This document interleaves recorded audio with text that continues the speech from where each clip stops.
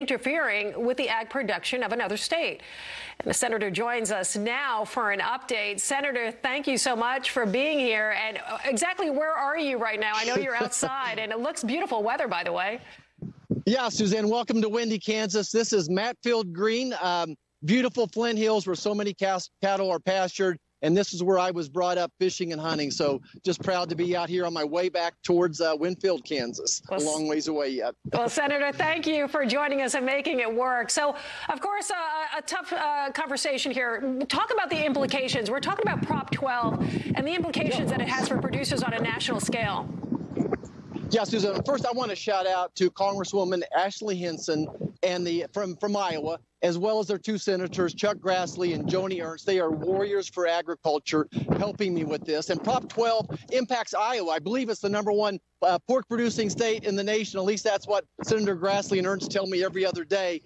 So what Prop 12 does is it says that people that raise pigs in Iowa or Kansas, wherever, that they're going to tell us how to do that, that they want to have 24 square feet of space for sows to raise piglets. And your listeners get what I'm talking about. Look, these are radical activists, animal rights activists that are leading this charge against us. We do not want California telling Kansas or Iowa farmers on how to raise pigs. Next, it's going to be cattle. Then they're going to tell us we can't grow GMO corn. So we are drawing a line in the sand and saying, no, thank you, California. This is Kansas. We're going to do it the way Kansans have done this for centuries. So the legislation that you have come up with, that you're part of course, is the EATS Act.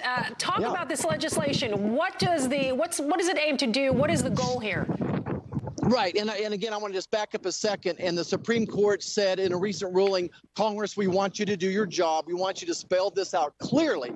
And what this does is preserve interstate commerce as we know it. It stops other states like California from telling us what we can do and not do. And again, it's pigs today, but next it's going to be how we drill oil and gas, that you can only make electric cars and electric tractors. So we're drawing a line in the sand and stopping this aggression from California. Senator, next steps for this legislation?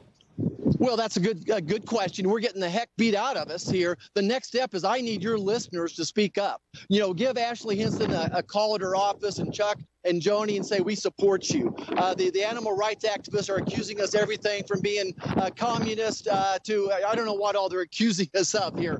But this is to protect Kansas farmers and ranchers, Iowa farmers and ranchers. The next step is we need people in agriculture to share how much we respect animals and how we raise livestock, that we are the greatest stewards in the land. We need to share that across the countryside. And then we'll try to find a piece on the farm bill maybe we can attach it to. But I got an uphill battle. I need agriculture people to step up and say we need the EATS Act. Well, Senator, before I let you go, I know that House lawmakers have voted to nullify protections for the lesser prairie chicken. Speak to what this means for the ag sector.